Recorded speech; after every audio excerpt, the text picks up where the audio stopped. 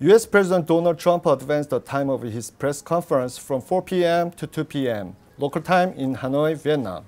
A working lunch between President Trump and North Korean leader Kim Jong-un has been canceled, as has the joint signing ceremony. Let's take a listen on what Trump said. We are getting them into some of the cities and some of the areas that need them the most, and it's not an easy job. It's very difficult, actually. On North Korea, we just left Chairman Kim. We had a really, I think, a very productive time. We thought, and I thought, and Secretary Pompeo felt that it wasn't a good thing to be signing anything. I'm going to let Mike speak about it. But we literally just left. We spent pretty much all day with Kim Jong-un, who is, he's quite a guy and quite a character, and I think our relationship is very strong.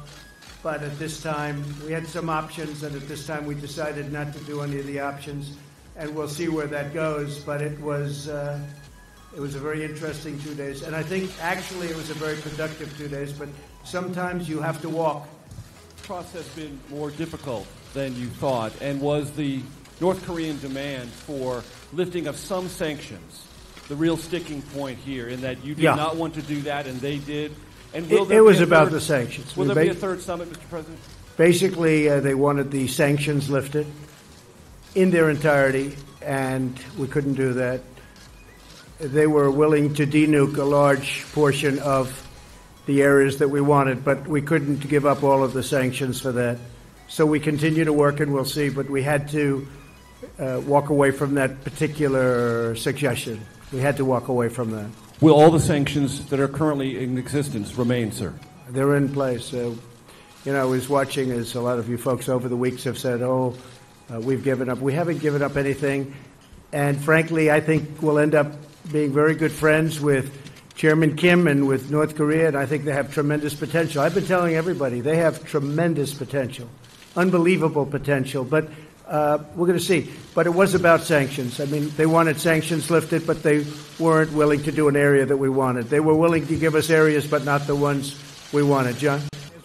As we know, I mean, there's an incredibly complex set of issues that are at play here in terms of lifting the sanctions and what denuclearization is. Right. Did you get any distance toward sort of what Kim's vision of denuclearization is? We did.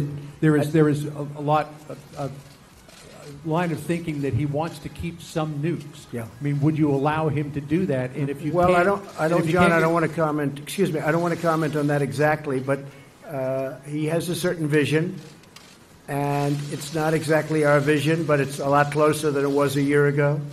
And I think, eventually we'll get there. But for this particular visit, we decided that we had to walk, and we'll see what happens. Okay?